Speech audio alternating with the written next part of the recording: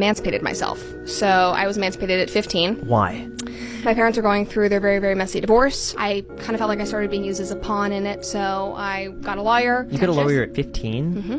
How did you do that? He was the father of a family friend of ours, and he was a family lawyer, and so it was a relatively not a difficult process. What did your parents say about you getting emancipated? Did they try to stop you from doing that? My mom was on board because she did not want me to be involved in the divorce. Sure.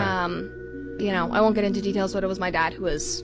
I'm not very close with him. At the time, he was the one that was pulling me into it. And so I went to him and I said, this is unacceptable. I'm doing this because of the things that you are doing and the impact that you're having on our family. So if it's not contentious, your parents can both sign.